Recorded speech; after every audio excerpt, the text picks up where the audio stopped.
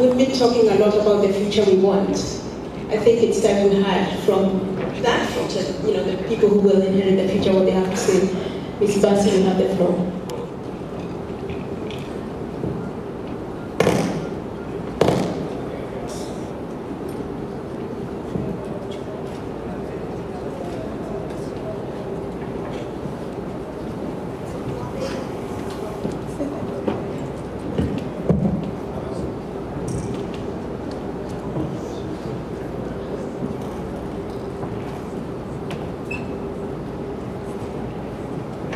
Good morning, everybody. I'm Kehkashan from Dubai, the United Arab Emirates. I'm the regional ambassador for Tunisia Eco-Generation and an active member of Tunisia UNEP. I just turned 12 on 5th June, which is also the World Environment Day. Being born on World Environment Day, I feel that it was preordained that I should grow up to take care of Mother Earth. I live in Dubai, the city of gold, which is also a desert oasis, surrounded by some of the fiercest deserts in the world, called the Rub al-Khali or the Empty Quarter. This desert is literally empty of all life, as nothing can survive in its fierce heat. Did you know that several thousand years ago, this desert was a lush green oasis?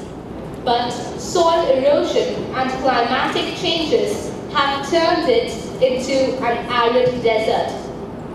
Our life depends on the land we live on, yet we simply disregard and degrade it.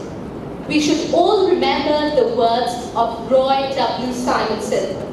Be it deep or shallow, red or black, sand or clay, the soil is the link between the rock core of the earth and the living things on its surface. It is the foothold for the plants we grow. Therein lies the main reason for our interest in soils. Have you heard of the Aral Sea? Just 50 years ago, it was the 4th largest lake in the world. Today, it is on the verge of extinction due to our carelessness and indifference.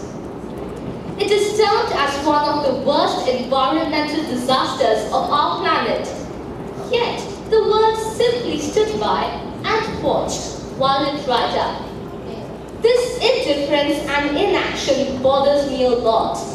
I am 12 and I want my land to be green and bountiful when I grow up, and I want that to remain for the future generations to come. This change must come from within us. We cannot just stand by and ask others to do it for us. Otherwise, several other disasters similar to that of the Aral Sea are waiting to happen. My work on stopping land degradation started when I was 8.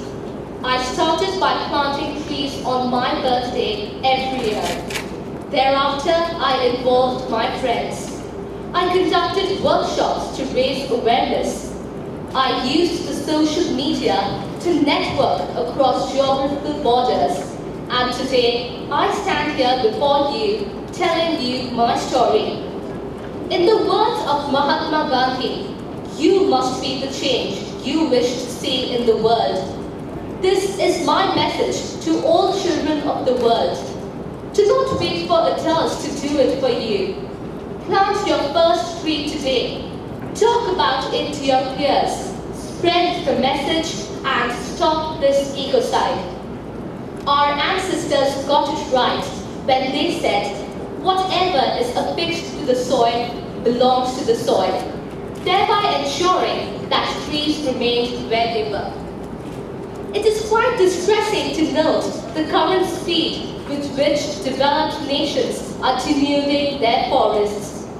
I do not want the Yamuna River to turn into a cesspool of filth.